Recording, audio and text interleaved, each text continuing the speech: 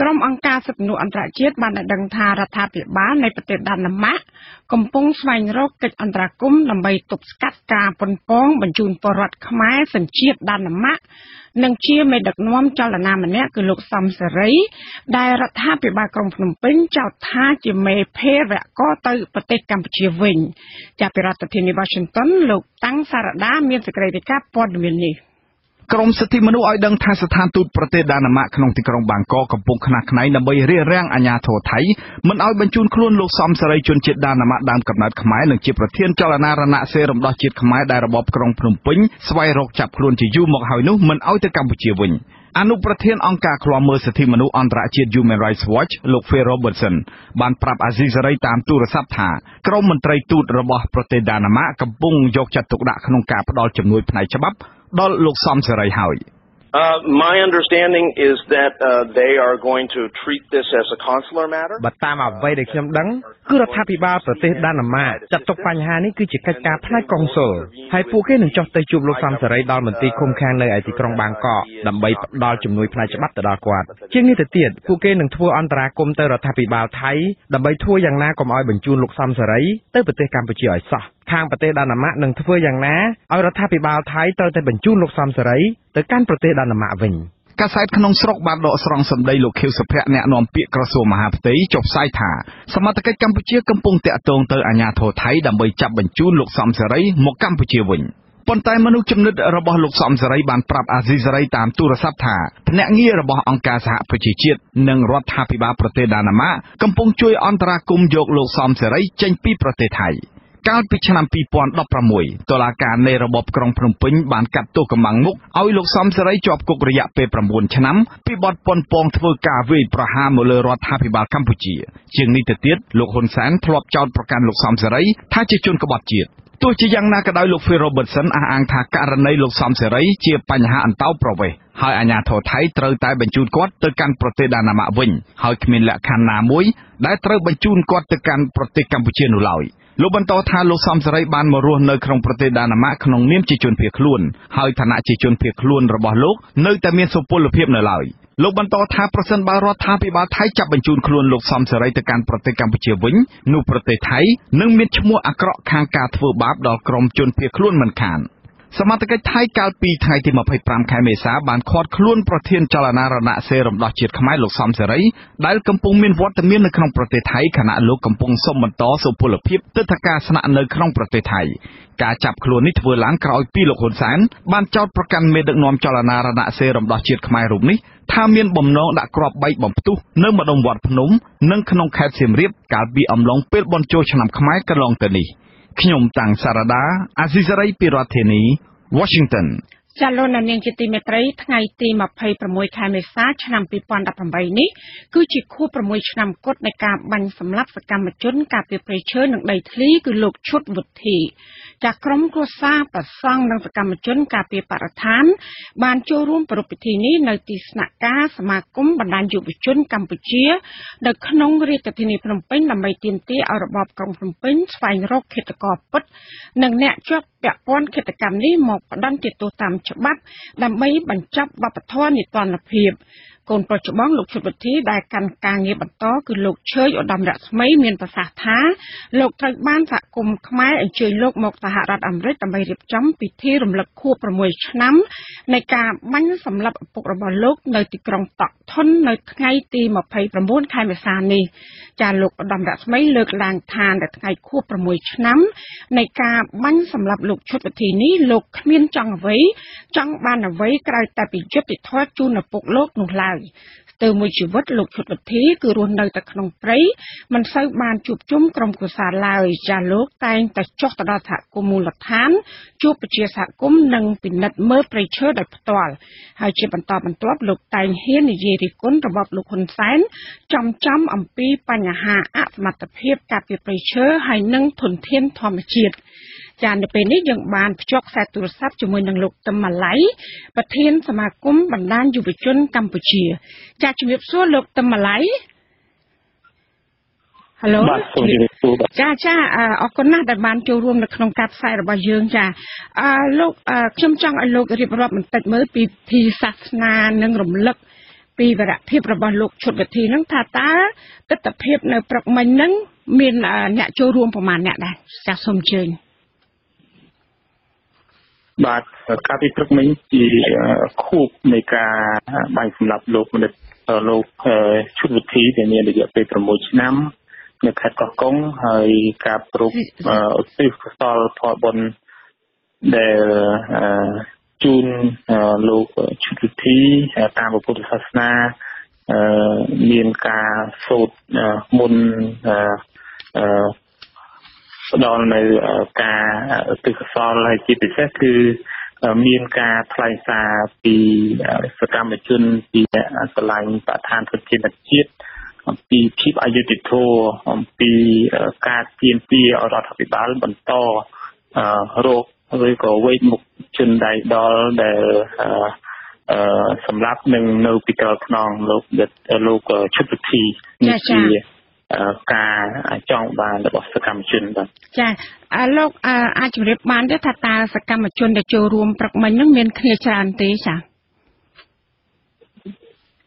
ពីព្រឹកមិញមានសកម្មជនប្រមាណជា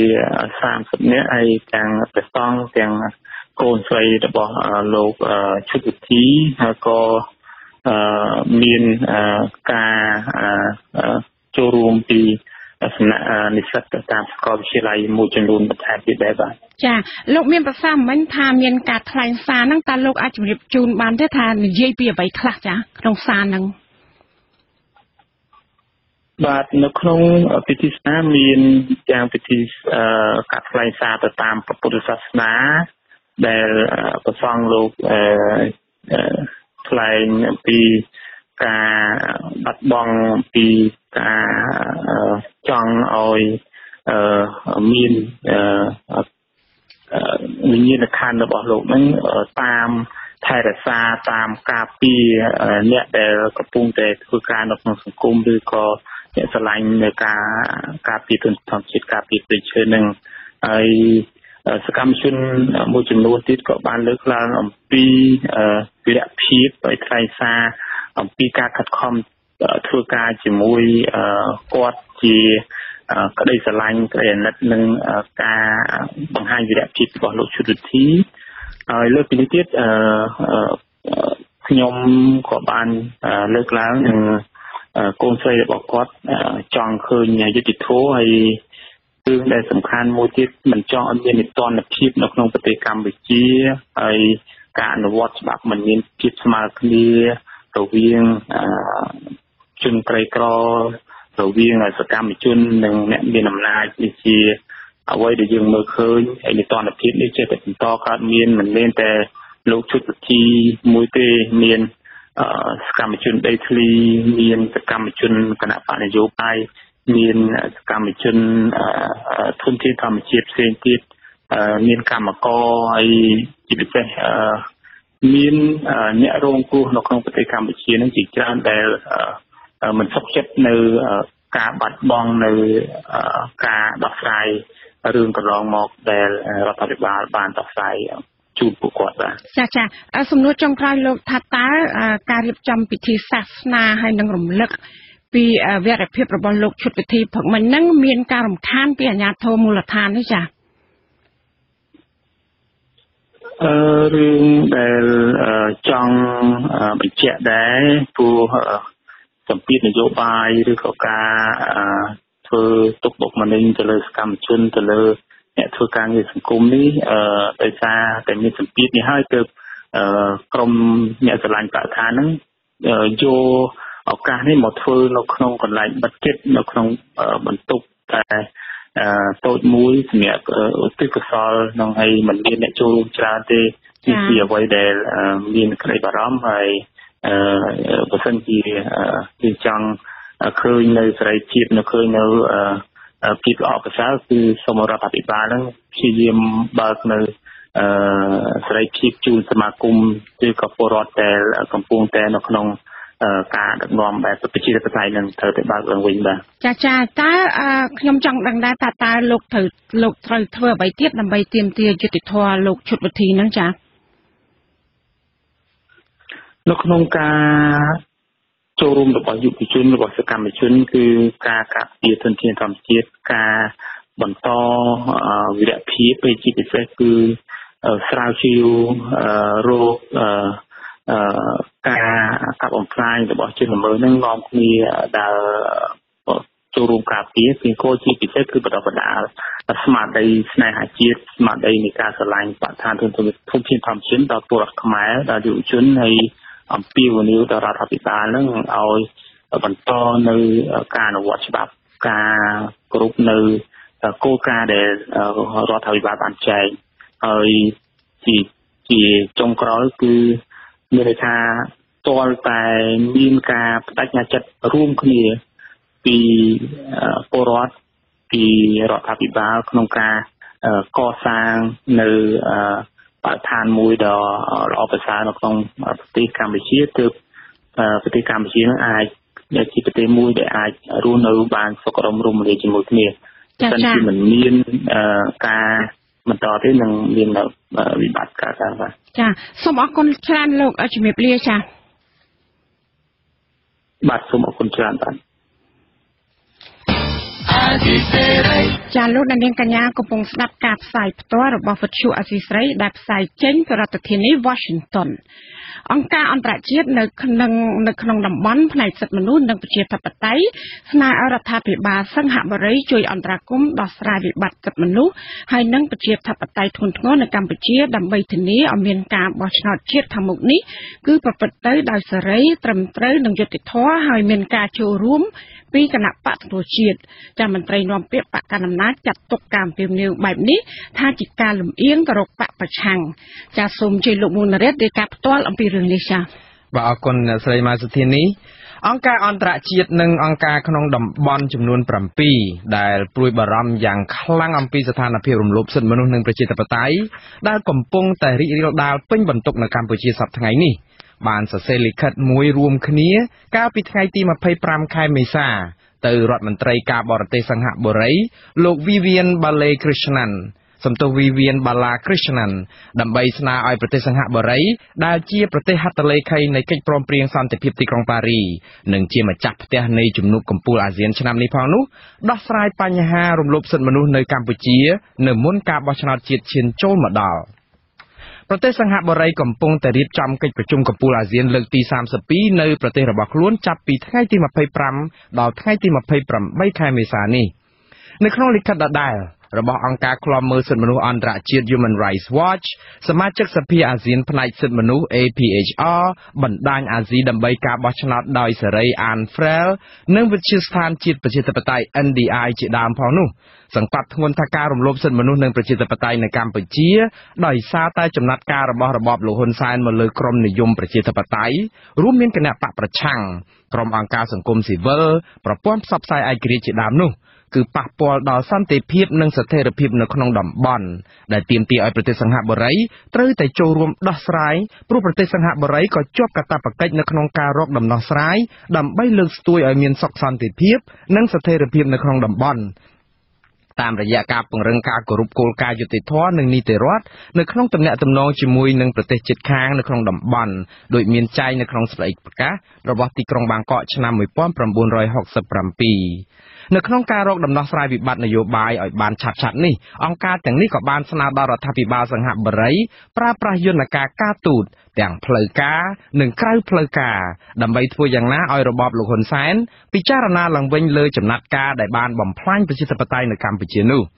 មិនតែប៉ុណ្ណោះអង្គការអន្តរជាតិទាំងនេះបានអះអាងថាមិនទាន់ហួសពេលនៅឡើយទេសម្រាប់របបលោកហ៊ុនសែននៅក្នុងការស្ដារស្ថានភាពបច្ចុប្បន្ននេះឡើងវិញដើម្បីបង្កបរិយាកាសដែលអំណោយផលល្អដល់ការបោះឆ្នោតជាតិនាថ្ងៃទី29ខែកក្កដាខាងមុខឲ្យមានភាពសេរីត្រឹមត្រូវនិងយុត្តិធម៌ធ្វើយ៉ាងណាឲ្យប្រជាពលរដ្ឋខ្មែរម្ចាស់ឆ្នោតមានសិទ្ធិជ្រើសរើសមេដឹកនាំទៅតាមឆន្ទៈពិតប្រាកដរបស់ខ្លួនអង្គការទាំងនេះក៏បានក្រើនរំលឹកថាបើគ្មានដំណោះស្រាយសមស្របនឹងបណ្ដាច់បណ្ដោយឲ្យស្ថានភាពអាក្រក់នាពេលបច្ចុប្បន្ននៅតែបន្តកើតមាននោះរដ្ឋាភិបាលណាក៏ដោយដែលកើតក្រោយការបោះឆ្នោតនៅក្នុងស្ថានភាពអាក្រក់បែបនេះនឹងគ្មានភាពស្របច្បាប់នោះឡើយ បើទោះជាយ៉ាងនេះក្តីមន្ត្រីនាំពាក្យគណៈបកប្រជាជនកម្ពុជាលោកសុកអេសានចាត់ទុកការព្រួយបារម្ភអំពីបញ្ហាសិទ្ធិមនុស្សនិងប្រជាធិបតេយ្យនៅកម្ពុជានៅក្នុងជំនួបកំពូលអាស៊ានលើកទី32នេះថាជាការឥតប្រយោជន៍និងធ្វើឡើងដើម្បីចំណេញនយោបាយបកប្រឆាំងតែប៉ុណ្ណោះលោកសុកអេសានចាត់ទុកអង្គការអន្តរជាតិទាំងនេះថាមិនយល់ពីធម្មនុញ្ញអាស៊ានដែលមិនជ្រៀតជ្រែកកិច្ចការផ្ទៃក្នុងដូចគ្នាហើយការដែលលើកឡើងថាវាជាមានឥទ្ធិពលអីដល់សន្តិសុខក្នុងតំបន់គ្រាន់តែជាគំនិតមួយខាងទេដែលបំភ័យឲ្យសមាគមអាស៊ាននឹងលើកយកបញ្ហានឹងមកអញ្ចឹងទេខ្ញុំយល់ថាបណ្ដាប្រទេសជាសមាជិកអាស៊ានទាំង10មិនល្ងងឆោតល្ងងទៅតាមការញុះញង់ឬក៏ការអូសទាញរបស់អង្គការមិនមែនរដ្ឋាភិបាលដែលលំអៀងមួយចំនួននោះទេថាប៉ុន្តែប្រធានសមាជិកសភាអាស៊ានផ្នែកសិទ្ធិមនុស្សលោក Charles Santiago ដែលបានសរសេរលិខិតដាច់ដោយឡែកមួយទៀតទៅកាន់នាយករដ្ឋមន្ត្រីសិង្ហបុរីលោក Lee Hsien Loong នៅថ្ងៃទី25 ខែមេសានោះដែរបញ្ជាក់ថាដើម្បីឲ្យប្រទេសអាស៊ានមានសុខសន្តិភាពនិងស្ថិរភាពគឺទាល់តែប្រទេសជាសមាជិកទាំងអស់រួមគ្នាការពារសិទ្ធិមនុស្សប្រជាធិបតេយ្យនិងនីតិរដ្ឋនៅក្នុងប្រទេសនីមួយៗព្រោះបញ្ហារំលោភគោលការណ៍ប្រជាធិបតេយ្យបែបនេះទោះកើតឡើងនៅប្រទេសសមាជិកអាស៊ានមួយណាក៏ដោយក៏ប៉ះពាល់ដល់ស្ថិរភាពនិងការទទួលខុសត្រូវរបស់ប្រទេសអាស៊ានទាំងមូលទាំងអស់ដែរជាចុងក្រោយអង្គការទាំង7នោះក៏បានអំពាវនាវជាពិសេសដល់ប្រទេសឥណ្ឌូនេស៊ីដែលជាសហប្រធាននៃកិច្ចព្រមព្រៀងសន្តិភាពទីក្រុងប៉ារីសកោះឲ្យមានសន្និសីទឬសិក្ខាសាលាមួយដើម្បីពិភាក្សារកដំណោះស្រាយឲ្យរបបលោកហ៊ុនសែនងាកមកគោរពតាមស្មារតីនៃកិច្ចព្រមព្រៀងនោះឡើងវិញហើយអំពាវនាវឲ្យសហគមន៍អាស៊ានទាំងអស់គាំទ្រប្រជាពលរដ្ឋខ្មែរដែលស្រឡាញ់ប្រជាធិបតេយ្យឲ្យពួកគាត់អាចអនុវត្តសិទ្ធិសេរីភាពនិងជីវភាពនយោបាយឲ្យបានពេញលេញដូចដើមមុនការបោះឆ្នោតជាតិខាងមុខចូលមកដល់ខ្ញុំបាទមុនណារ៉េតអាស៊ីសេរី Washington DCចាសូមអរគុណច្រើនលោកណារ៉េតលោកនាងជាទីមេត្រីមន្ត្រីគណៈបកប្រឆាំងនិងគណៈបកកណ្ដាលអំណាចសម្ដែងមតិផ្ទុយគ្នាក្រោយការសម្រេចរបស់កូនប្រុសពៅរបស់លោកគង់គំអតីតអ្នកនិយមប្រជាធិបតេយ្យនិងជាស្ថាបនិកបកប្រឆាំងនៅកម្ពុជាគឺក្នុងការបង្កើតគណៈបកថ្មីមួយឈ្មោះថាគណៈបកឆន្ទៈខ្មែរគណៈបកនេះនឹងប្រកួតប្រជែងការបោះឆ្នោតនៅថ្ងៃទី29ខែកក្កដាខាងមុខអ្នកវិភាគយល់ថាការបង្កើតគណៈបកថ្មីក្នុងកលៈទេសៈនេះគឺគ្រាន់តែជួយបង្កើតរូបភាពប្រជាធិបតេយ្យคล้ายៗឲ្យរបបលោកហ៊ុនសែនតែប៉ុណ្ណោះចាលោកទីនសាការីយ៉ារាយការណ៍ព័ត៌មាននេះ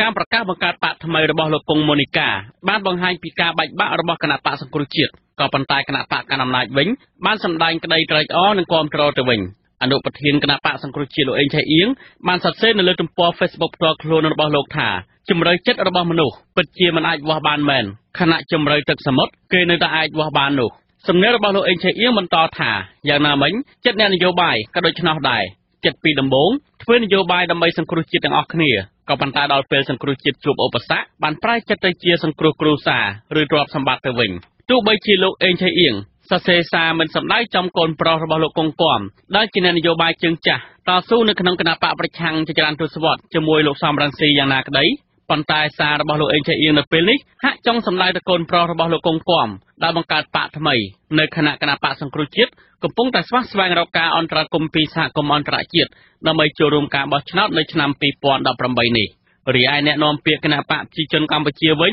លោកសុកអេសានសរសេរនៅក្នុងបណ្ដាញសង្គមស្វាគមន៍ការបង្កើតបកថ្មីរបស់កូនប្រុសលោកកុងគំដើម្បីចូលរួមប្រកួតនៅក្នុងការបោះឆ្នោតនាពេលខាងមុខលោកសុកអេសានបន្ថែមថាការបង្កើតគណៈបកថ្មីនេះបញ្ជាក់យ៉ាងច្បាស់ថានៅកម្ពុជាសិទ្ធិនយោបាយរបស់ប្រជាពលរដ្ឋត្រូវបានបើកទូលាយស្របតាមស្មារតីនៃរដ្ឋធម្មនុញ្ញហើយលទ្ធិប្រជាធិបតេយ្យនៅកម្ពុជាក៏នៅតែរស់រវើកនិងស្រស់បំព្រងដដែលទោះបីជាគណៈបកប្រឆាំងចង់យកលទ្ធិប្រជាធិបតេយ្យនៅកម្ពុជាមកធ្វើជាកម្មសិទ្ធិផ្ទាល់ខ្លួនយ៉ាងណាក៏ដោយកាលពីថ្ងៃទី25មេសាកូនប្រុសពៅលោកកុងគំគឺលោកកុងម៉ូនីកាបានចេញមកបង្កើតបកថ្មីឈ្មោះឆន្ទៈខ្មែរអគ្គលេខាធិការរងនៃគណៈបកឆន្ទៈខ្មែរលោកហេងយឿនមានប្រសាសន៍ថាការបង្កើតបកថ្មីនេះដោយសារមានសង្ឃឹមទៅលើការរស់ឡើងវិញនៃគណៈបកសង្គ្រោះជាតិខណៈដល់ការបោះឆ្នោតបានខិតជិតមកដល់លោកបន្តថាបកថ្មី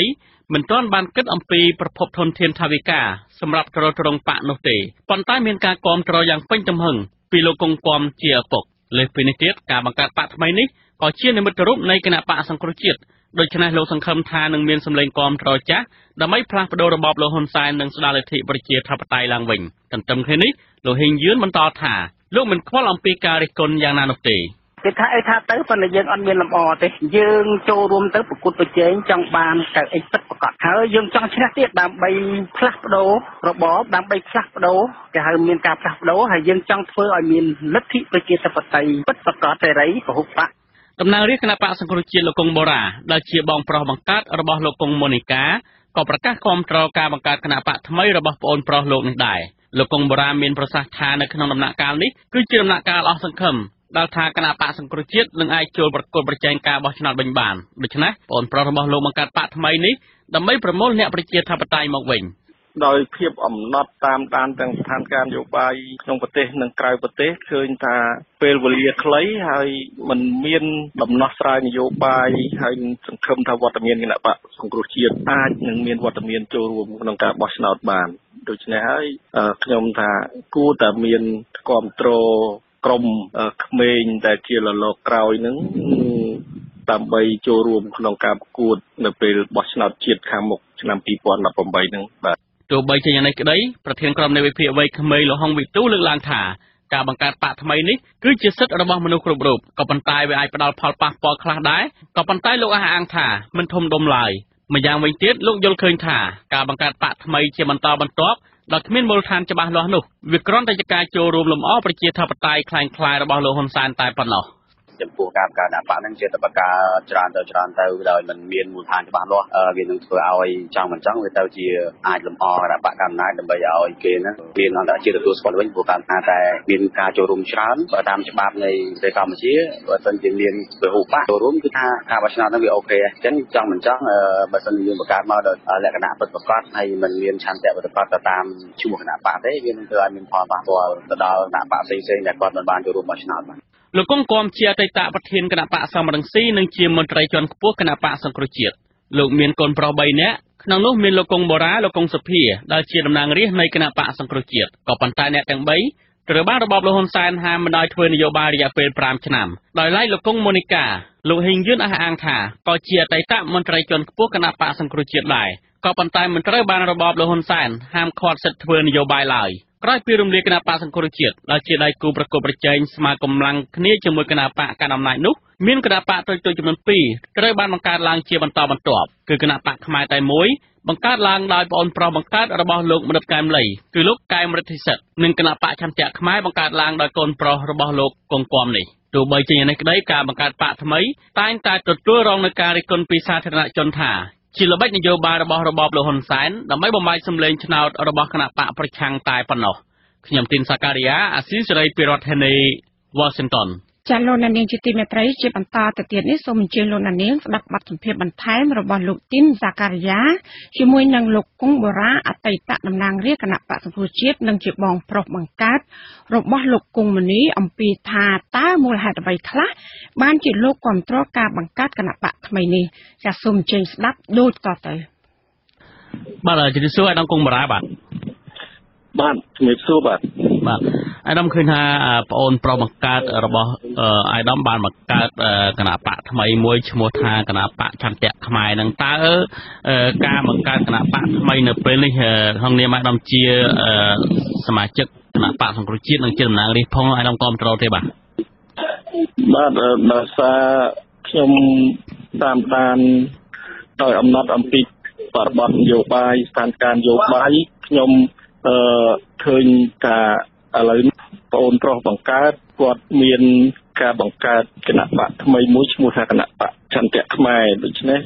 ខ្ញុំគ្រប់គ្រងនៅការបង្កើតហើយស្វាគមន៍ហើយសង្ឃឹមថាការបង្កើតនេះសមរម្យទៅតាម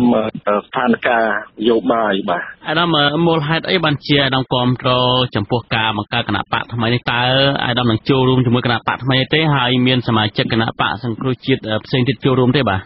មូលហេតុដែលខ្ញុំគ្រប់គ្រងព្រោះ ខ្ញុំនឹងអ្នកនយោបាយជាថ្នាក់ដឹកនាំតំណាងរាស្ត្រក្នុងគណៈបកសង្គ្រោះជាតិគឺរងចាំការខិតខំរបស់គណៈបកសង្គ្រោះជាតិនិងអន្តរជាតិសម្រាប់បានថាគណៈបកសង្គ្រោះជាតិនឹងមានវត្តមានរួមការបោះឆ្នោតនៅពេលខាងមុខឆ្នាំ2018ប៉ុន្តែដោយឡែករហូតមកដល់ស្មាននេះឃើញថាមានក្តីសង្ឃឹមណាមួយច្រកណាមួយដែលមានដំណោះស្រាយសម្រាប់វត្តមានគណៈបកសង្គ្រោះជាតិចូលរួមនៅក្នុងការបោះឆ្នោតជាតិនៅឆ្នាំ2018ទេហើយដោយឡែកខ្ញុំមិនអាចនឹងចូលរួមក្រៅពីគាំទ្រទេដោយសារខ្ញុំមានបំរាមធ្វើនយោបាយរយៈពេល5ឆ្នាំជាមួយនឹងថ្នាក់ដឹកនាំ118រូបផ្សេងទៀតដូចគ្នាដែរបាទបាទអញ្ចឹងមានន័យថាបើសិនជារបបលោកហ៊ុនសែនអនុញ្ញាតឲ្យលោកធ្វើនយោបាយបានវិញដកចេញពី118អ្នកនឹងវិញមានថាអាដាមក៏ចូលរួមជាមួយបងប្រុសរបស់អាដាមក្នុងការបង្កើតបកហ្នឹងដែរបាទខ្ញុំនឹងធ្វើការពិចារណាបាទបញ្ហាមួយទៀតការបង្កើតបកថ្មីនៅពេលនេះគឺមានការរិះគន់ជាច្រើននៅតាមបណ្ដាញសង្គម Facebook ឃើញថាការបង្កើតបកនេះថាមានឪពុករបស់អាដាមជាអ្នកនៅពីក្រោយខ្នងផងតើសមាជិកភាពគណៈបកបង្កើតបកថ្មីនេះអ្នកណាខ្លះជាថ្នាក់ដឹកនាំនៃការឯកភាពក្នុងការបង្កើតបកនេះអាដាមបាទខ្ញុំអត់ទាន់បានដឹងថាអ្នកណាដែលជាថ្នាក់ដឹកនាំគណៈបកថ្មីនឹងទេហើយក្រុមស្ថាបនិកគណៈបកថ្មីគេកំពុងតែដៃដុតជើងជជែកហើយនឹងតម្រូវទៅតាមនីតិវិធីសពគ្រប់បែបយ៉ាងហើយចំពោះព័ត៌មានដែលថាពុកខ្ញុំនៅពីក្រោយខ្នងនៃការបង្កើតគណៈបកថ្មីនេះគឺវាធម្មតាជាឪពុកនិងកូនតែងតែមានការចោទប្រកាន់ថាគាត់នៅពីក្រោយខ្នងហើយប៉ុន្តែជាក់ស្ដែងគឺគាត់ស្ថិតនៅក្នុងបំរាមដូចខ្ញុំប្អូនប្រុសគង់សុភាដែលជាតំណាងរាស្ត្រដែរដូច្នេះពុកក៏ជាប់បំរាមហាមធ្វើនយោបាយ5ឆ្នាំខ្ញុំគង់បរាក៏ជាប់គង់សុភាក៏ជាប់ដូច្នេះមានស្អីត្រូវទៅនៅពីក្រោយខ្នងនឹងទេបាទអាដាមបញ្ហាមួយទៀតឃើញថាការបង្កើតនេះបញ្ហាដ៏ចម្បងមួយទៀតហ្នឹងគឺថាខាងគណៈបកសង្គ្រោះជាតិកំពុងតែធ្វើសកម្មភាពខ្លាំងក្លាដើម្បីហើយក៏មានក្តីសង្ឃឹមថានឹងចូលរួមបោះឆ្នោតបាននៅពេលខាងមុខដែរប៉ុន្តែអាដាមគាំទ្រចំពោះការបង្កើតបកថ្មីរបស់ប្អូនប្រុសរបស់អាដាមនៅពេលនេះតើបកថ្មីនៅពេលនេះគ្រាន់តែជាការបង្ក្រប់កិច្ចមួយនៅក្នុងការបោះឆ្នោតនៅពេលខាងមុខរបស់របបលោកហ៊ុនសែនទេបាទតើមានការជុំជ្រែងពីខាងគណៈបកប្រជាជនកម្ពុជាទេខ្ញុំមិនអាចចូលរួមហើយធ្វើសកម្មភាពអីគ្រប់គ្រងដោយចេញចំហបានទេសកម្មភាពគណៈបកថ្មីដែលធ្វើបង្កើតនេះបាទអាយដាមក៏ដឹងហើយថាការតស៊ូរបស់គណៈបកប្រឆាំងឬក៏គណៈបកសំរងស៊ីមកគណៈបកសង្គ្រោះជាតិនេះចំណាយពេលច្រើនណាស់ល្មមបានមានអ្នកគាំទ្រច្រើននៅក្នុងសភាតើការបង្កើតបកថ្មីរបស់ប្អូនប្រុសអាយដាមនៅពេលនេះអាយដាមមើលឃើញថានឹងសង្ឃឹមថានឹងបានមួយអាសនៈឬក៏កៅអីខ្លះនៅក្នុងសភាទេនៅពេលខាងមុខដោយសារគណៈបកថ្មីនេះវាមិនជាប់ពាក់ព័ន្ធអីនឹងការឧបដិតថាជាគណៈបកលំអសួនប្រជាធិបតេយ្យដើម្បីចូលរួមបោះឆ្នោតជាមួយនឹងគណៈបកប្រជាជននៅពេលខាងមុខទេឆន្ទៈប្រជាពលរដ្ឋច្បាស់ជាវាតម្លៃនិងផ្ដល់សេចក្តីទុកចិត្តដល់គណៈបកថ្មីហើយនឹងមានការចូលរួមទោះជាការចូលរួមផ្ដល់ជាអាសនៈនៅក្នុងរដ្ឋសភាក្នុងការបោះឆ្នោតខាងមុខបានមួយអាសនៈឬក៏ប្រមាណអាសនៈអានឹងខ្ញុំជឿថាជាទស្សនៈរបស់ប្រជាពលរដ្ឋគាត់មិនមែនថាចាំតែគណៈបកសង្គ្រោះជាតិរស់ឡើងវិញនោះទេបាទចឹងទេអាយដាមសំការប្រសាសន៍បន្តិចអាយដាមមានប្រសាសន៍មិញថាមិនគិតថាគណៈបកថ្មីនេះមិនមែនជាគណៈបកដើម្បីលំអសួនប្រជាធិបតេយ្យនៅកម្ពុជាទេប៉ុន្តែទីទៅវិញគណៈបកដែលបានបង្កើតមួយរយៈហើយគឺគណៈបកប្រជាធិបតេយ្យមូលដ្ឋានដែល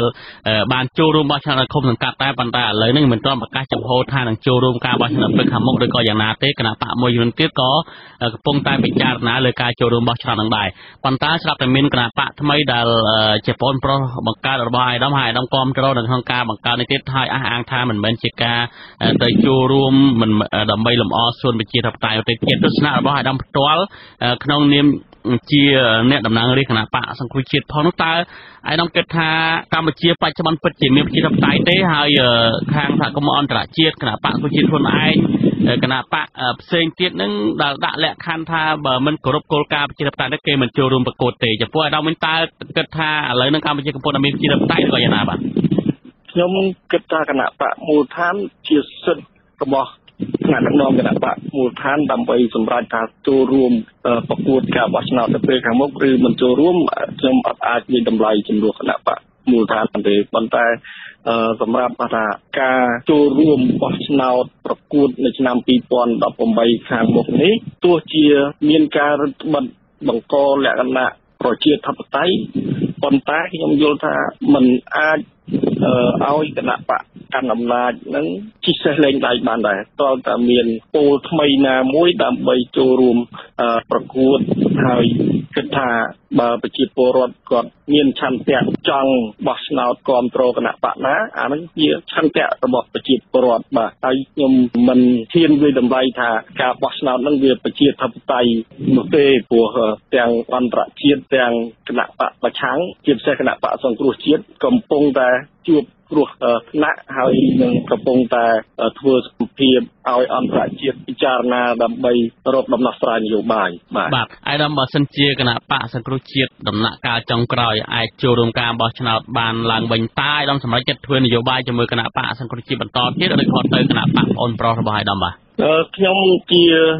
ឈាមជ័រអ្នកប្រជាធិបតេយ្យពីគណៈបកជាតិខ្មែរគណៈបកសំរងស៊ីរហូតមកដល់គណៈបករួបរวมគ្នាគណៈបកសង្គ្រោះជាតិខ្ញុំនៅតែបន្តដំណើរនៅក្នុងកម្មវិធីរបស់គណៈបកសង្គ្រោះជាតិបើសិនជាគណៈបកសង្គ្រោះជាតិមានវត្តមានចូលរួមក្នុងការបោះឆ្នោតនៅឆ្នាំ2018បាទអរគុណច្រើនដល់គង់បូរ៉ាបាទអរគុណបាទជំរាបលាបាទចាលោកនាងកញ្ញាទៅបានស្ដាប់បទសម្ភាសន៍របស់លោកទីនសាការីយ៉ាជាមួយនឹងលោកគង់បូរ៉ាតំណាងរាជគណៈបកសង្គ្រោះជាតិដែលបានប្រកាសចំហគាំទ្រប្អូនប្រុសបង្កើតរបស់លោកក្នុងការបង្កើតគណៈបកថ្មីឈ្មោះគណៈបកចន្ទៈខ្មែរចាលោកនាងជាទីមេត្រីស្ថានទូតអាមេរិកអះអាងថាការបន្តជួយកម្ពុជាក្នុងវិស័យដោះមីនគឺផ្ដោតតែទៅលើជំនួយមនុស្សធម៌និងការកសាងវិជ្ជាជីវៈជំនាញតែប៉ុណ្ណោះសហរដ្ឋអាមេរិកនៅចុងខែមេសានេះបានផ្ដល់អាវការពារគ្រាប់ចំនួន10និងម៉ាស៊ីនពិសេសចំនួន2សម្រាប់ដោះគ្រាប់បែកដល់យោធាកម្ពុជាដើម្បីយកទៅប្រើក្នុងការវឹកវើការពារនិងដើម្បីប្រសិទ្ធភាពនៃកងកម្លាំងថែរក្សាសន្តិភាពកម្ពុជាចាអាវនិងម៉ាស៊ីនទាំងនោះគឺនឹងត្រូវប្រើដោយមជ្ឈមណ្ឌលជាតិសម្រាប់ថែរក្សាសន្តិភាពដោះគ្រាប់មីននិងការសំណល់ជាតិផ្ទុះពីសង្គ្រាមដើម្បីជួយទាហានកម្ពុជាដែលចូលរួមនៅក្នុងបេសកកម្មថែរក្សាសន្តិភាពរបស់អង្គការសហប្រជាជាតិនៅទ្វីបអាហ្វ្រិកនិងនៅប្រទេសលីបង់មន្ត្រីនាំពាក្យស្ថានទូតសហរដ្ឋអាមេរិកលោក David Zosa បានប្រាប់អធិស្រីតាមសារអេឡិចត្រូនិកថា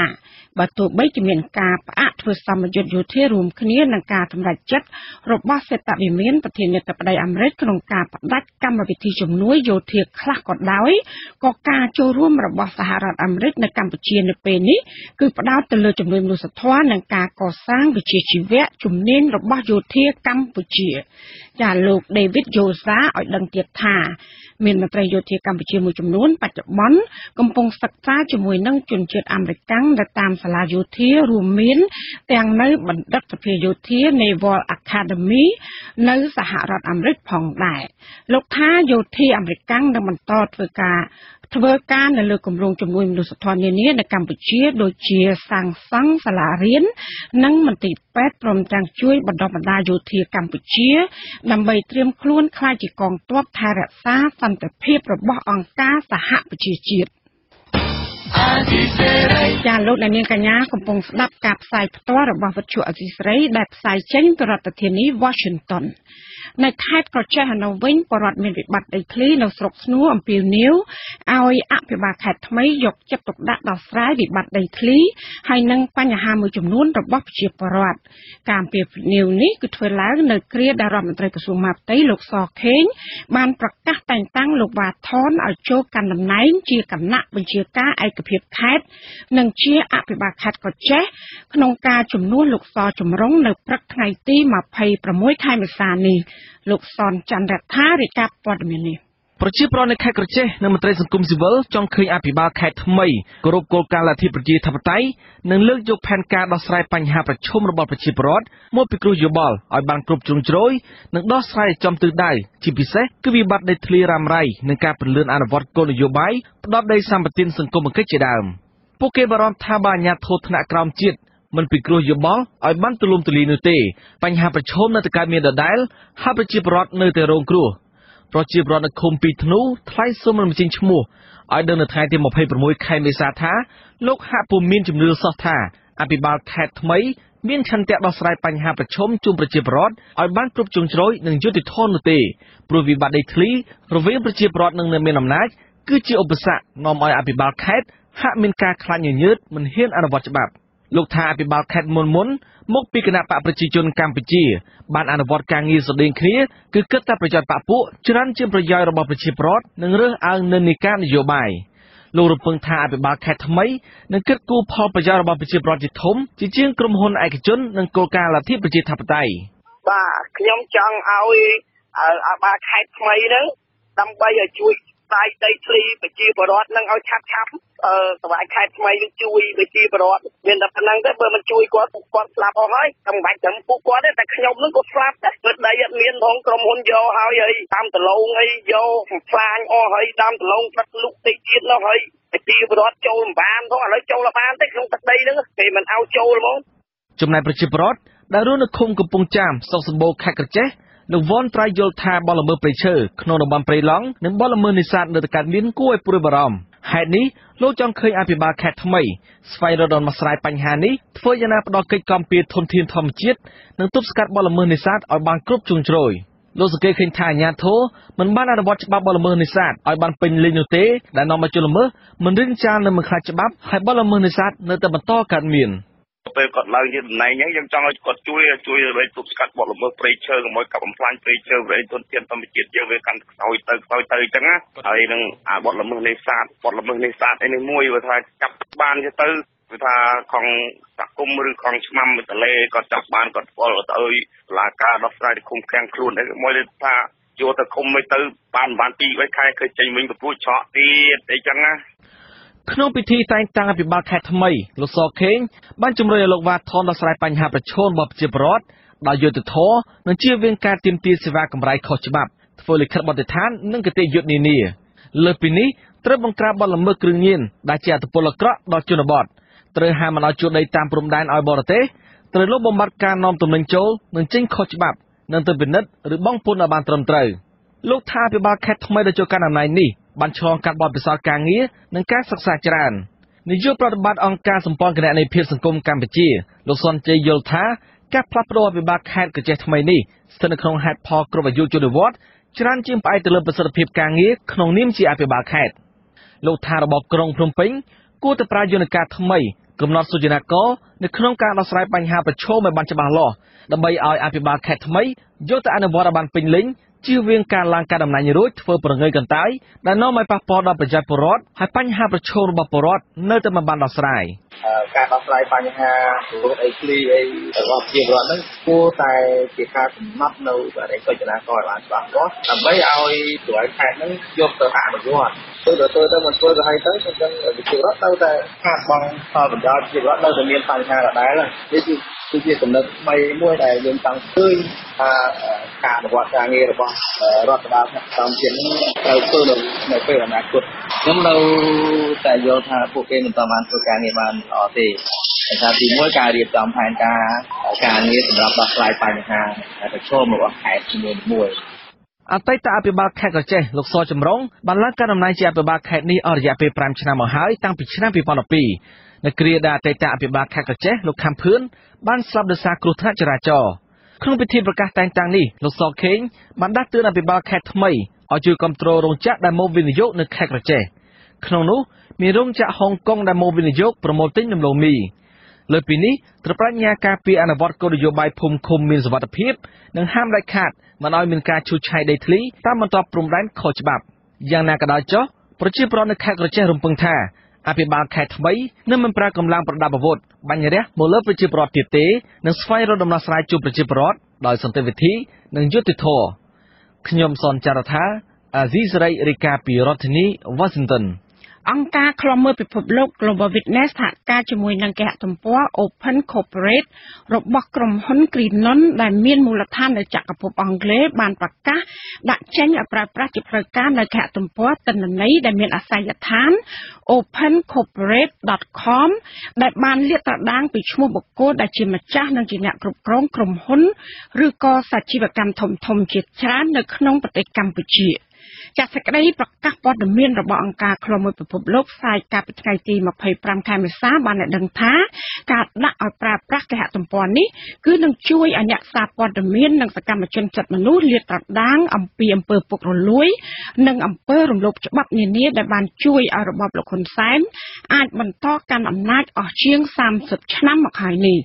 មន្ត្រីយុទ្ធនាការអង្គការឃ្លាំមើលពិភពលោកអ្នកស្រី Emma Bennett បានថ្លែងនៅក្នុងសេចក្តីប្រកាសព័ត៌មានថាការស៊ើបអង្កេតរបស់អង្គការឃ្លាំមើលពិភពលោក Global Witness បានបង្ហាញឲ្យឃើញថាពីរបៀបក្រុមអ្នកនយោបាយធំកំពូលនៅកម្ពុជាព្រមទាំងក្រុមគូសានិងបពុរបស់គេបានប្រព្រឹត្តអំពើពុករលួយជាប្រព័ន្ធនិងអំពើលួចប្លន់ទ្រព្យសម្បត្តិជាតិយ៉ាងមហាសាលដែលបង្កផលប៉ះពាល់យ៉ាងធ្ងន់ធ្ងរដល់ប្រជាពលរដ្ឋក្រីក្រអ្នកស្រីបន្តថាការកេងចំណេញល្បែងនយោបាយនិងសេដ្ឋកិច្ចនៅកម្ពុជារបស់ក្រុមមន្ត្រីពុករលួយក្រាក់អស់ទាំងនោះគឺបានធ្វើមាននិងធ្វើបាននិងពង្រីកឥទ្ធិពលអំណាចរបស់ពួកគេកាន់តែខ្លាំងនោះបានញ៉ាំងឲ្យលោកនាយករដ្ឋមន្ត្រីហ៊ុនសែនក្លាយជាមេដឹកនាំដែលអាចបន្តការកាន់អំណាចយូរជាងគេបង្អស់នៅលើពិភពលោកអង្គការឃ្លាំមើលពិភពលោកសង្ឃឹមថាធនធានថ្មីដែលជាការលាតត្រដាងទិន្នន័យឈ្មោះម្ចាស់ក្រុមហ៊ុននិងសាជីវកម្មនៅកម្ពុជានេះនឹងត្រូវបានយកទៅប្រើប្រាស់មិនត្រឹមតែនៅក្នុងប្រទេសកម្ពុជាប៉ុណ្ណោះទេក៏ប៉ុន្តែគឺនៅទូទាំងសកលលោកអង្គការឃ្លាំមើលពិភពលោកនេះក៏បានអំពាវនាវដល់រដ្ឋាភិបាលបរទេសនានាឲ្យដាក់ទណ្ឌកម្មមកលើសមាជិកក្រុមអភិជននៅកម្ពុជាទាំងអស់នេះដោយសារតែពួកគេបានគាស់រំលើងប្រជាធិបតេយ្យបំផ្លិចបំផ្លាញនិងលួចទ្រព្យសម្បត្តិរដ្ឋតាមរយៈការប្រព្រឹត្តអំពើពុករលួយជាប្រព័ន្ធគឺក្នុងគោលបំណងធ្វើយ៉ាងណារដ្ឋបတ်ក្រុមជនទាំងនោះមិនឲ្យធ្វើដំណើរទៅកាន់ប្រទេសដែលមានសេដ្ឋកិច្ចជាលឿនធ្វើការវិនិយោគឬក៏ចំណាយធនធានណាមួយក្នុងប្រទេសទាំងនោះដូចជានៅសហរដ្ឋអាមេរិកអឺរ៉ុបនិងប្រទេសអូស្ត្រាលីជាដើមអង្គការឃ្លាំមើលពិភពលោកក៏បានគូសបញ្ជាក់ថាទិន្នន័យអំពីឈ្មោះម្ចាស់ក្រុមហ៊ុនទាំងនេះនឹងក្លាយជាប្រភពចម្បងដើម្បីតាមដានស្រាវជ្រាវរកមើលប្រភពនៃធនធានទ្រព្យសម្បត្តិរបស់ក្រុមមនុស្សទាំងនោះចាលោកនាងជាទីមេត្រីសាលាក្រុងភ្នំពេញបានកោះហៅមេដឹកនាំសហជីពឯករាជ្យដើម្បីជជែកពិភាក្សាគ្នាអំពីការរៀបចំប្រពៃទិវាពលកម្មអន្តរជាតិ1ឧសភាខួបលើកទី132ប្រធានសហភាពការងារកម្ពុជាលោកអាត់ធុនបានប្រាប់អាស៊ីសេរីនៅមុនការផ្សាយនេះថាលោកនិងមេដឹកនាំសហជីពជាច្រើនអ្នកទៀតនឹងទៅសាលាក្រុងភ្នំពេញនៅព្រឹកថ្ងៃស្អែក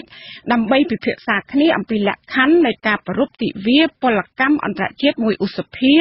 នៅមុខរដ្ឋសភាជាតិលោកបន្តថាក្រុមសហជីពរបស់លោកបានប្រារព្ធពិធីនេះជារៀងរាល់ឆ្នាំហើយថាឆ្នាំនេះលោកនៅតែសង្ឃឹមថាសាលាក្រុងនឹងអនុញ្ញាតឲ្យក្រុមសហជីពរបស់លោកប្រារព្ធពិធីនេះជាបន្តទៀតបើទោះបីជាប្រទេសកំពុងមានវិបត្តិនយោបាយក៏ដោយមេដឹកនាំសហជីពឯករាជ្យរូបនេះក៏បានឲ្យដឹងទៀតថាគោលបំណងនៃការប្រារព្ធទិវាពលកម្មអន្តរជាតិ1ឧសភានេះគឺដើម្បីឲ្យរដ្ឋាភិបាលលោកហ៊ុនសែនដោះស្រាយបញ្ហាប្រឈមរបស់កម្មករនិងគ្រូបង្រៀនដោយដំឡើងប្រាក់ខែឬក៏ប្រាក់ឈ្នួលអបបរមាឲ្យបានគ្រប់វិស័យហើយការដំឡើងនេះគឺឲ្យសមរម្យទៅនឹងតម្លៃទំនិញនៅទីផ្សារបន្ថែមពីនេះក៏ស្នើសុំឲ្យមានការទម្លាក់ចោលបទចោទប្រកាន់នានាមកលើមេដឹកនាំសហជីពដូចជាលោកជាមនីហើយព្រមទាំងឲ្យរដ្ឋសភាពិនិត្យឡើងវិញនៅជុំវិញច្បាប់ស្តីពីសហជីពតាមរដ្ឋបាលកម្មដោយសន្តិវិធីយើងត្រូវជួយមិនបានទៅរដ្ឋបាលឬក៏អាជ្ញាធរឲ្យបានមុន5ថ្ងៃហើយយើងឥឡូវយើងដាក់10ថ្ងៃហើយហើយគេជិះទៅដើម្បីជែកភាសាគ្នាអញ្ចឹងតាមបានគាត់ថាបើអត់មានអីដែលជាឧបសគ្គឬក៏រកឃើញជាបញ្ហាក្នុងរដ្ឋធម្មនុញ្ញជាតិគេនឹងឲ្យហើយឆ្នាំនេះការយល់ឃើញរបស់យើងខាងរដ្ឋាភិបាលជាពិសេសគឺខាងលោកនាយរដ្ឋមន្ត្រីបានចេញសារឲ្យមានការរៀបចំពិធីនេះដោយការប្រកាសអតិថិជនក្រុមហ៊ុនច្រើន ចាយើងសង្ឃឹមថាฝ่ายហ្នឹងគឺអាចជជែកទៅដល់ថាគេអនុញ្ញាតឲ្យយើងបានរៀបចំឲ្យក្បួនធ្វើពិធីយ៉ាងម៉េចយើងនឹងប្រាប់ជាដំណើរផងដែរ ចាលោកនាយករដ្ឋមន្ត្រីហ៊ុនសែនកាលពីថ្ងៃទី20ខែមេសាកន្លងទៅនេះបានចេញចរាចរណ៍ណែនាំស្តីពីការចាត់តាំងខួបអនុស្សាវរីយ៍លើកទី132នៃទិវាពលកម្មអន្តរជាតិ1ឧសភាក្រោមប្រធានបទសន្តិភាពស្ថិរភាពដើម្បីការងារនិងមុខរបរចាចរាចរណ៍នេះក៏បានណែនាំឲ្យក្រសួងមន្ទីរនិងគ្រឹះស្ថានឯកជនធ្វើការចងបណ្ដាពាក្យស្លោកគោរពច្បាប់ការងារនិងច្បាប់ស្តីពីសហជីពដើម្បីធានាសិទ្ធិនិងផលប្រយោជន៍រួមដល់កម្មករអតីតសមាជិកគោជបនិងជាប្រធានសហភាពសហជីពកម្ពុជាលោករងឈុនបានថ្លែងប្រាប់អសីសេរីកាលពីដើមសប្តាហ៍នេះថាលោកមានការភ្ញាក់ផ្អើលយ៉ាងខ្លាំងដែលឆ្នាំនេះលោកហ៊ុនសែនបានចេញចរាចរណ៍ណែនាំឲ្យប្រពៃទិវាពលកម្មអន្តរជាតិ1ឧសភានេះពីព្រោះថារៀងរាល់ឆ្នាំលោកមិនដែលចេញសេចក្តីណែនាំហើយក៏មិនបានដាក់ប្រធានបទចង្អុលបង្ហាញនោះដែរលោកឲ្យដឹងទៀតថាចំពោះប្រធានបទសន្តិភាពស្ថិរភាពដើម្បីការងារនិងមុខរបរនេះលោកហ៊ុនសែនដាក់ចេញនៅឆ្នាំនេះលោកថានឹងមិនបានសន្តិភាពស្ថិរភាពឡើយបើសិនបើរដ្ឋាភិបាលមិនព្រមដោះស្រាយវិបត្តិនយោបាយនាពេលបច្ចុប្បន្នមេដឹកនាំសហជីពនិងគ្រូបង្រៀនឯករាជ្យស្នើសុំឲ្យគណៈបកនយោបាយធំទាំងពីរចូលតុចរចាគ្នាដើម្បីឲ្យមានដំណើរការបោះឆ្នោតខាងមុខនេះប្រកបដោយសេរីត្រឹមត្រូវនិងយុត្តិធម៌ដើម្បីឲ្យប្រជាពលរដ្ឋទទួលបានសុខសន្តិភាពដោយដែលប្រធានបទលោកហ៊ុនសែនបានដាក់ចេញថាសន្តិភាពស្ថិរភាពដើម្បីការងារនិងមុខរបរចាលោកនាងកញ្ញាទៅបានស្ដាប់ព័ត៌មានប្រចាំថ្ងៃរបស់វិទ្យុអសីស្រីដែលរៀបចំជូនដោយនាងខ្ញុំម៉ៅសុធានីសូមលោកនាងកញ្ញារងចាំស្ដាប់សេចក្តីរាយការណ៍ផ្សេងៗនៅក្នុងការផ្សាយរបស់យើងនាពេលបន្តិចទៀតនេះ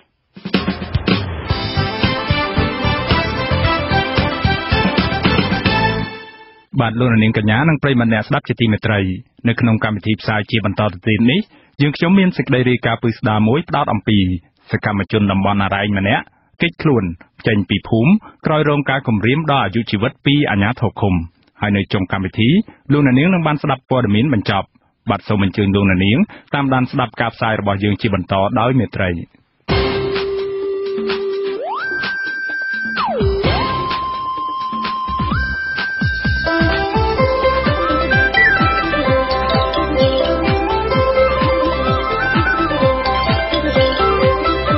សេចក្តីរាយការណ៍ពិស្ដារ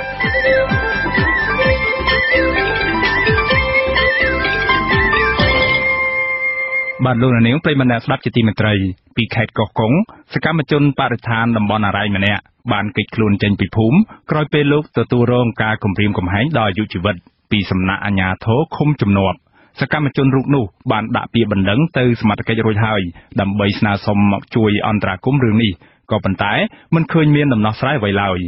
មន្ត្រីសិទ្ធិមនុស្សអំពាវនាវដល់មន្ត្រីនគរបាលយុត្តិធម៌ឲ្យចាត់វិធានការតាមផ្លូវច្បាប់ទៅលើពាក្យបណ្ដឹងរបស់សកម្មជនរូបនោះដើម្បីកុំឲ្យគាត់ត្រូវរស់នៅកិច្ចខ្លួនបែបនេះតទៅទៀតបាទពីរដ្ឋធានី Washington លោកសេកបណ្ឌិតរាយការណ៍ព័ត៌មាននេះ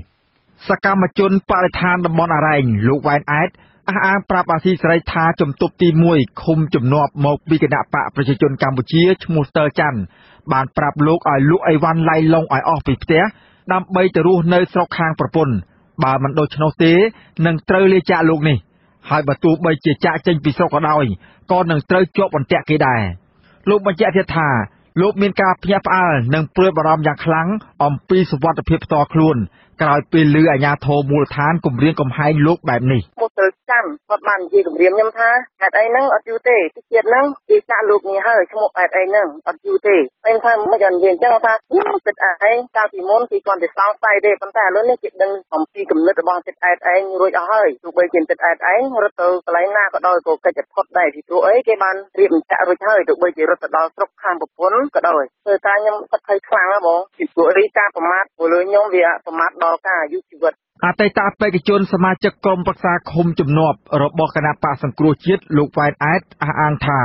លោកបានធ្វើសកម្មភាពនយោបាយឲ្យគណៈបកសង្គ្រោះជាតិរហូតដល់ពេលដែលគណៈបកនេះត្រូវបានរំលាយកាលពីខែធ្នូចុងឆ្នាំ2017កន្លងទៅលោកបានបញ្ឈប់សកម្មភាពនយោបាយនៅត្រឹមពេលនោះ ហើយក៏បានងាកមកចូលរួមយ៉ាងសកម្មនៅក្នុងរឿងការពារធនធានធម្មជាតិនិងបរិស្ថានតំបន់អរ៉ែងដោយធម្មតាវិញហើយកាលពីដើមខែមេសានេះលោកនិងអ្នកភូមិមួយចំនួនទៀតបានឡើងទៅដាក់ញត្តិនៅក្រសួងអភិវឌ្ឍជនបទដើម្បីសូមឲ្យស្ថាប័នជំនាញមួយនេះជួយអន្តរាគមន៍ពន្លឿនធ្វើស្វ័យអត្តសញ្ញាណជនជាតិដើមភាគតិចតំបន់អរ៉ែងក៏ប៉ុន្តែលោកបាយជាត្រូវបានលោកតើច័ន្ទនិងសកម្មជនគណបកប្រជាជនកម្ពុជាម្នាក់ទៀតឈ្មោះម៉ឺនម៉ែន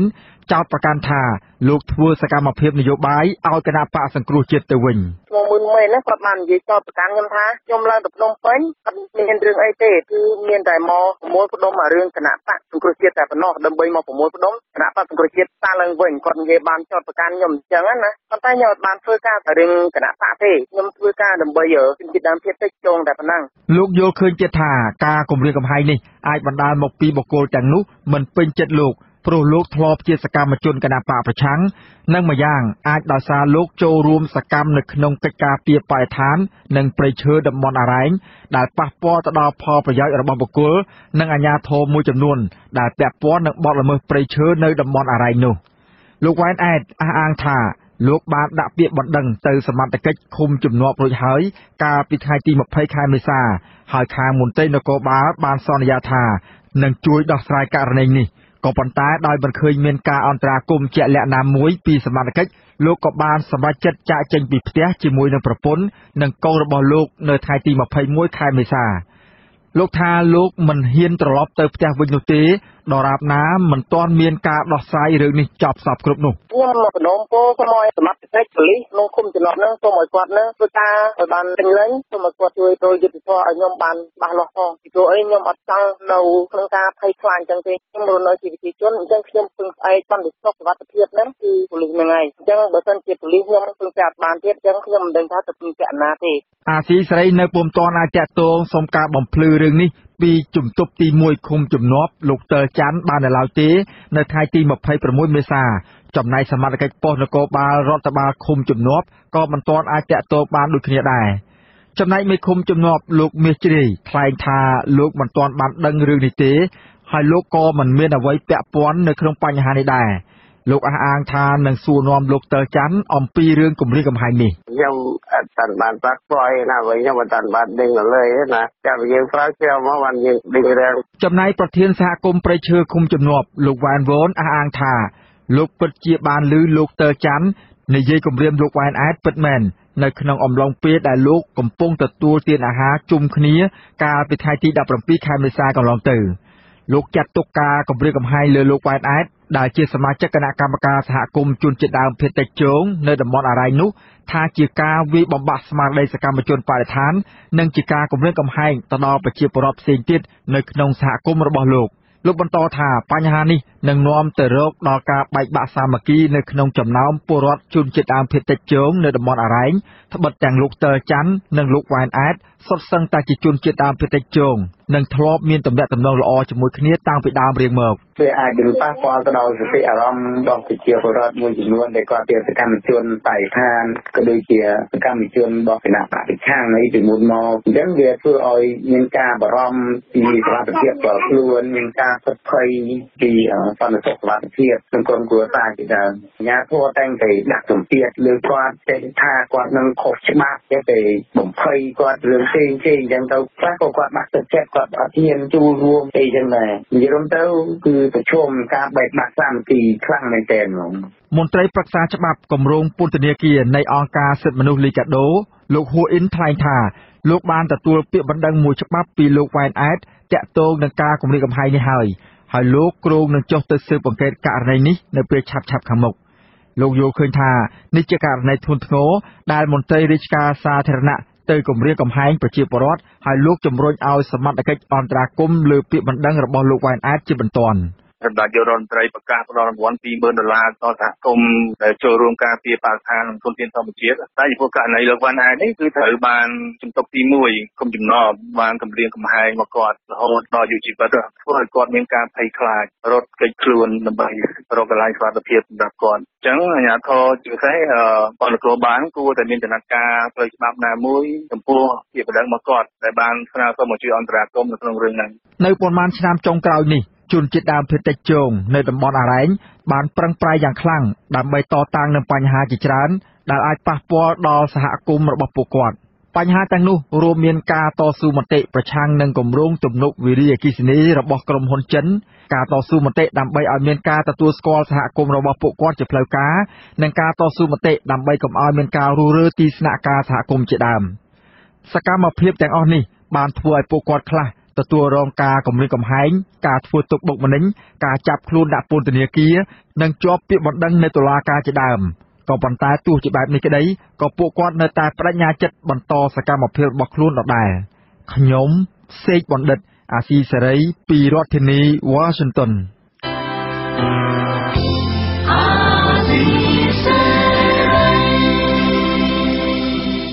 ជាបន្តទៅទៀតនេះនាងខ្ញុំម៉ៅសុធានីសូមជូនព័ត៌មានបញ្ចប់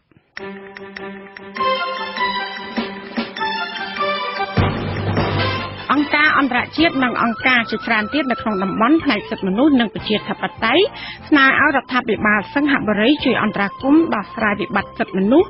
និងប្រជាធិបតេយ្យធ្ងន់ធ្ងរនៅកម្ពុជាដើម្បីធានាឲ្យមានការបោះឆ្នោតជាតិខាងមុខនេះប្រព្រឹត្តទៅដោយសេរីត្រឹមត្រូវនិងយុត្តិធម៌ហើយដែលមានការចូលរួមពីគណៈបក្សប្រជាជាតិមន្ត្រីនាំពាក្យគណៈបកកណ្ដាលអំណាចចាត់ទុកការអំពាវនាវបែបនេះថាជាការលំអៀងទៅរកបកប្រឆាំងមន្ត្រីគណៈបកប្រឆាំងនិងបកកណ្ដាលអំណាចសម្ដែងមតិផ្ទុយគ្នាក្រោយតែការសម្រេចរបស់កូនប្រុសពៅរបស់លោកគង់គំអតីតអ្នកនិយមប្រជាធិបតេយ្យនិងជាស្ថាបនិកបកប្រឆាំងនៅកម្ពុជាក្នុងការបង្កើតគណៈបកថ្មីឈ្មោះគណៈបកឆន្ទៈខ្មែរจากគណៈបកនេះដើម្បីគឺប្រកួតប្រជែងក្នុងការបោះឆ្នោតនៅថ្ងៃទី29ខែកក្កដាខាងមុខអ្នកវិភាគយល់ថាការបង្កើតគណៈបកថ្មីក្នុងកលៈទេសៈនេះគឺគ្រាន់តែជួយបង្កើតរូបភាពប្រជាធិបតេយ្យคล้ายៗឲ្យរបបលោកហ៊ុនសែនតែប៉ុណ្ណោះក៏ប៉ុន្តែលោកគង់បូរ៉ាបងប្រុសបង្កើតដែលជាតំណាងរាស្ត្រគណៈបកសង្គ្រោះជាតិប្រកាសជំហរគាំទ្ររបស់ប្អូនរបស់លោកគឺលោកគង់ម៉ូនីកាដែលបានបង្កើតគណៈបកថ្មីនេះក្រមសិទ្ធិមនុស្សអន្តរជាតិឲ្យដឹងថារដ្ឋាភិបាលប្រទេសដាណាម៉ាកកំពុងស្វែងរកកិច្ចអន្តរាគមន៍ដើម្បីទប់ស្កាត់ការប៉ុនប៉ងបញ្ជូនពលរដ្ឋខ្មែរសញ្ជាតិដាណាម៉ាកនិងជាមេដឹកនាំចលនាម្នាក់គឺលោកសំសេរីដែលរដ្ឋាភិបាលក្រុងភ្នំពេញបានចោទថាជាមេភេរវករទៅកាន់ប្រទេសកម្ពុជា